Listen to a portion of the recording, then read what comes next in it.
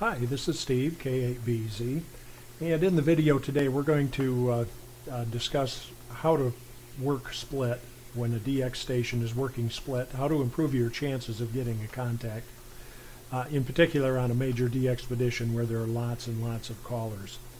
The TU5MH DXpedition in the Ivory Coast began today, and we're going to use that is an example of how to work split in single sideband and CW to help secure a contact with a needed DXCC country. Let's take a look at a typical scenario. We're using 40 meters in our example, but it could be any band. And we're also going to assume that if for our example that it's in the CW mode, but this applies equally well to single sideband or even digital modes. The 40 meter band here is shown divided in the extra portion of the CW portion of the band and the general portion. CW portion, the extra portion is in red. And let's say, for example, a DX station comes on and begins calling CQ on 7024 megahertz, which is just in the extra portion of the band. If you happen to be a general class licensee, that can be frustrating if that's a needed station because it's not in your portion of the band that you're authorized to transmit. So even a major DXpedition will normally start out working simplex, so he'll receive several callers on that simplex frequency. When the number of callers hinders the ability to make contacts because the callers can't hear the DX station for all the callers, the DX station can't distinguish the callers, and the QSO rate slows down, the DX station might indicate that they're working split. Usually they do this by saying CQ and then saying up, meaning they're going to be listening to callers responding to them higher in frequency than their transmit frequency. They don't generally start out indicating how far up. Usually it's about 2 kcs. That can vary, but that's a good rule of thumb. If you happen to be trying to get a contact when they first announce that they're working split, start about 2 kilohertz up and start making your calls. Well, this is good news for general class licensees now because you can transmit in the general portion of the band while you're listening to the DX station in the extra class portion of the band. So they will begin to start receiving calls there, and if they get too many calls on that split frequency, they may announce a frequency range, or they just may begin to start listening over a range of frequencies without even announcing it. Hopefully the DX station is going to announce that they're listening up every time they call for a new contact. They might say QRZ up, just meaning they're working split, so callers will know not to call them on their transmit frequency. But let's say, for example, in this case, the DX station announces they're going to be listening from 7025 to 7030 kilohertz in that range. So now the callers should start calling somewhere in that range. The DX station at that point in time, each DX operator usually has the technique that they're familiar with and how they're going to work split. Some of them are just random jumpers, I'll call them, and they might just tune across the range of frequencies until they pick out a call sign and then work someone there and then go on to another call sign that they pick out and just randomly move around within their listening range making contacts. The most common, especially in the major DXpeditions with the experienced DXers, is that they'll start listening near the bottom of the range and keep working stations until they have too many callers on that frequency, and they'll move up just a little bit until they pick out another call sign and work people on that frequency until there are too many callers. Then they'll continue to move up through the range that they announce they're listening in, and when they get to the top, they may either go back to the beginning or they may work their way back down that range and they may work their way back up. Most of the time they'll go up to the top of their range, and then after that go somewhere back near the bottom of the range and work their way back up again. So you, as the operator needing a contact with this rare DX station, would be very beneficial for you to know what method the DX operator is using when they're working split. Now we're going to get into how to do that later on, but basically what you want to do is stay just one small step ahead of them. Now this graph is indicating that's about 500 cycles. Now you may not actually tune 500 cycles. It may just only be 100 or 200 cycles above. So every time they finish a QSO, if you have identified that they're moving up the band to look for their next call sign for a contact, if you can stay one step ahead of them as they do that, you're going to greatly improve your chances of making a contact. Some other tips. When a major de-expedition first goes on the air, the pileups are huge. Toward the end of the de-expedition, a lot of the big gun stations that are hard to bust through have already made their contacts on those bands and modes. And sometimes very rare DXCC entities toward the end of the expedition are calling CQ for lengthy periods of time and not getting a response because most of the stations that wanted them have worked them. So if you have a hard time getting through at the beginning of a de-expedition, keep trying. Wait until the end of the expedition and try it. You might find it's very easy to get contacts toward the end of an expedition. Be patient. Propagation conditions change near sunup and sundown, near gray line. If a needed DX station is very weak and not getting through, especially if you're within a couple hours of sunup or sundown, be patient and wait, and their signal will sometimes drastically improve, and you will be able to get through as propagation conditions change. Take advantage of memory keyers to send your call sign. Nothing is more frustrating than sending CW and accidentally messing up a character of your call. And that happens to be the one the DX station copied. Copied your call incorrectly, sent you a signal report, and lost you in the QRM and moved on. You know he logged, you know he heard you, you know he logged your call improperly, and it didn't get in his log correctly. If you use a memory keyer or memory keyer in your rig from a keyboard, you can just press a key on your keyboard or a button on your memory keyer or a button on your rig and send your call sign. It's going to be sent correctly and quickly. And if you accidentally, or if you're using some paddles or a key and you accidentally send it incorrectly, that may be the one they copied, and will force you to have to make another insurance QSO to make sure you get the contact. Use QSO confirmation sources such as Logbook of the World and Club Log. Working that rare DXCC entity won't accomplish anything if you don't get it confirmed. I'm finding it more and more expensive and more difficult to exchange QSLs by mail. A lot of ham operators don't like taking international reply coupons anymore because they have such a difficult time exchanging them for postage. Forces a trip to the post office, so you wind up sending cash, and that winds up not arriving because criminals are realizing that cash is sent in the mail a lot of times to ham radio operators. Logbook of the World, if everyone used Logbook of the World, it would solve that problem. Logbook of the World, I did a very major video on Logbook of the World. Look on my playlist. Run my call sign at QRZ.com. K8BZ. Go to QRZ.com, search for K8BZ.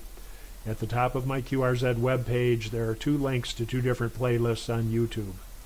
One of them will have a video on how to use Logbook of the World and 3 ways to upload logs to Logbook of the World. It's nearly free to use until you get the confirmations confirmed. It's pennies on the dollar what it costs to get a confirmation any other way. The second best resource in the world for DXers is Club Log. I won't get into that right now. I plan on doing another video on ClubLog in the near future. ClubLog is one of the greatest resources for DXers since Logbook of the World, and it will allow you to get some things confirmed that Logbook of the World doesn't even confirm. Some DX operators don't use Logbook of the World, but use some resources in ClubLog to confirm a QSL by sending a QSL card, and it eliminates the risk of sending cash through the mail, and it's much more reliable return rate than sending cash through the mail. So watch for my ClubLog instructional video in the near future. Get a confirmation for every band and mode that you work for a rare DXCC entity. Your goal right now might just be to confirm 100 countries for DXCC. That may change in the future once you have gone well beyond your first 100 in countries for DXCC. You may become interested in confirming it on different modes, on CW, sideband, or digital. So if you work a rare DXCC entity all on 20 meters in 3 different modes, confirm all 3 modes. If you wait 10 years and try to go back and confirm that RTTY contact or that PSK contact on a band that you confirmed a sideband contact on, you might not be able to get it confirmed anymore. So while you've got it, if you're getting a card anyways, confirm every band and every mode that you work. Now, you don't need to reconfirm the same band and mode, but it's a lot easier to get it the first time around than go back years after the contact and try to get it then.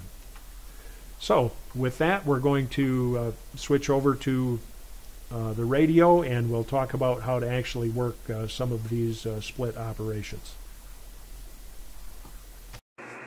Okay, we have a DXpedition today, just started today, so this is a good example to use because there are going to be lots of callers. This is Ivory Coast, Tango Uniform 5 Mike Hotel, and he's working split on 17 meters. His transmit frequency is 18122, and he's listening up, working split. Now there's quite a range of frequencies here that that he's listening on, so we need to first try to figure out what technique he's using. So we're going to set this up for split. This is an ICOM 7600. Now they have most modern rigs have a 1-button split feature. If you push and hold the split button, it's going to equalize the 2 VFOs. The VFO we are listening to this station on is displayed over here. The VFO we're going to be transmitting on, the frequency is shown here. When I pushed and held the split button, it equalized the 2 VFOs, it equalized the mode. On the 7600, there's this nice big white light that comes on that shows you when the split function is enabled. If I turn the split function off, that light goes off. When I turn the split function on, it comes back on. Now I'm gonna zoom into the band scope display. Right now the band scope display is showing the band scope across the entire 17-meter band. Now if I adjust the transmit frequency, you'll see the marker on the band scope moves to indicate what frequency I'm listening on. So we're going to put this back on the frequency for the desired station here in the Ivory Coast. It was 18.122. Oscar Lima, I think 5-9. Hotel Bravo 9, Oscar Lima. Hotel Bravo 9, Oscar Lima, I think you're 5-9. Okay, so we're going to equalize the VFOs. Now it switched the control over to the transmit VFO. Now we're going to change the band scope display now. Instead of tuning across the whole band, we're going to center the receive frequency in the middle of the scope. On a ICOM 7000, you push the center button, and now that centers at his frequency 18.122 in the middle of the scope, and then it shows you how far off the center frequency you can tune your transmit frequency. And you can change the span. This is plus 5 kilohertz, plus 10 kilohertz. I can push this button and change it. Now it's 10, 20, 30, 20, 40, 60, And you want to pick a range that's going to include most of the area that station is listening in. So let's start here in the 5, 10, and 15 kilohertz span.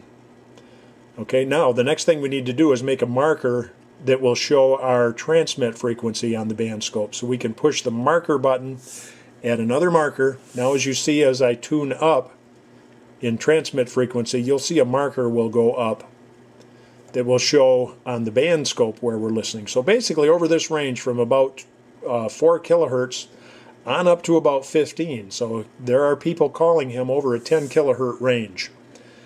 So we need to see where he's listening in that 10 kilohertz range, see if he's moving up, moving down, moving around randomly.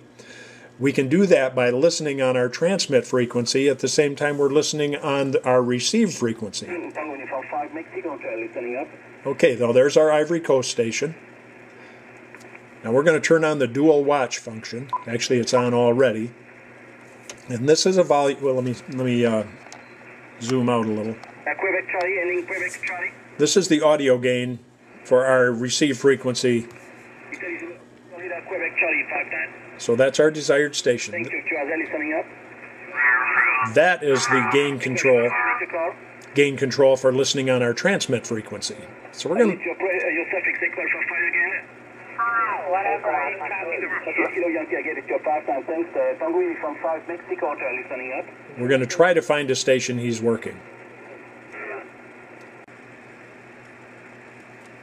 Seems to be jumping back and forth between about 5 up and 10 up.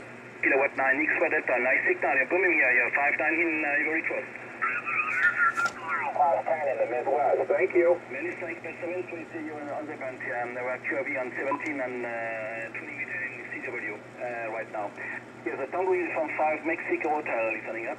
Kilo 8 Bravo Zulu. Kilo 8 Bravo Zulu. Okay, Kilo 8 Bravo Zulu, you're 5-9. QSL, you're 5-9 in Michigan, thanks. Many thanks, Mr. Tango Uniform 5 Mexico Hotel listening up. Okay, this guy was basically going back and forth between about 5 up and 10 up.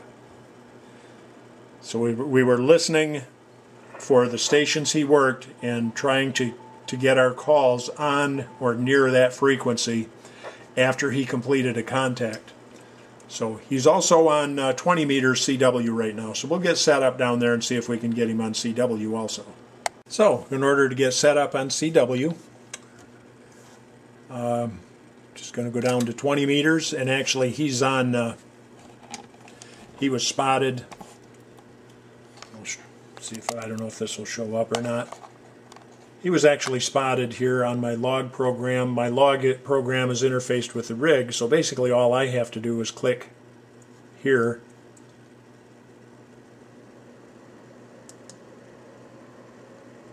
And that will put me on that frequency. As you can see, he was spotted on, let's see if I can find it, 14.028. And when I clicked on that, it put the transceiver on 14.028 because I have the rig interface with the log program. So I'm on 14.028. I'm going to hold the split button. The band scope is still centered. The marker is still set up. Now, the split on CW usually isn't as broad as the split on phone because it's a narrower signal. So I can narrow the span a little bit. Let me go down to there. Now this is going to be 1 to about 4 up. And now you'll see all of the blips here on the scope. Those are probably the callers. We'll put on dual watch and give a listen.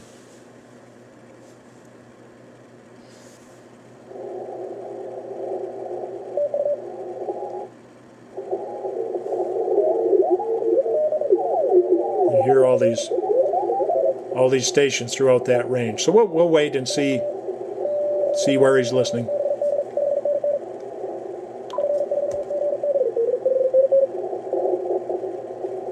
That's our guy. Just said thank you. So the next caller is going to be calling. We'll go back to the sub band.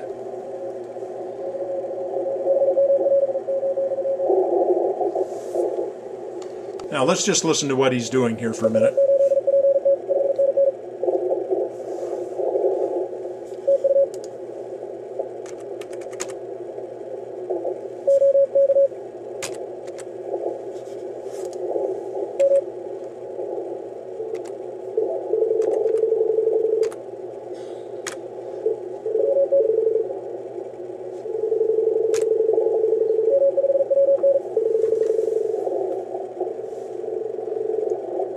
That would be a deliberate QRMer.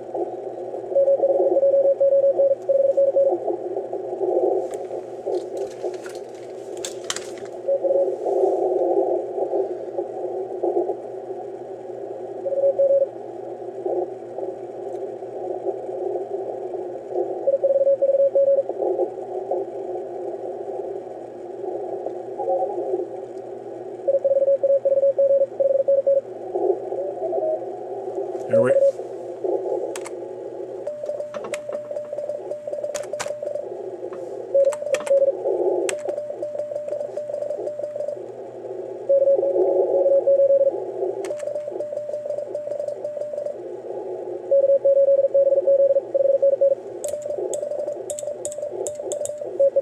There.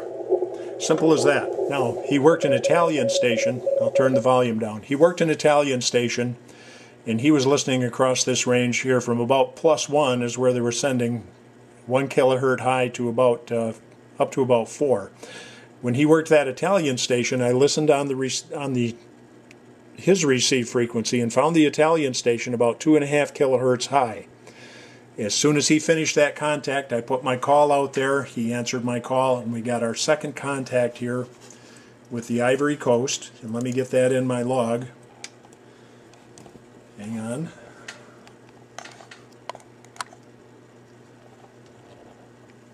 And I can just click on him here, and he'll put his call in my log on the 20 meter frequency.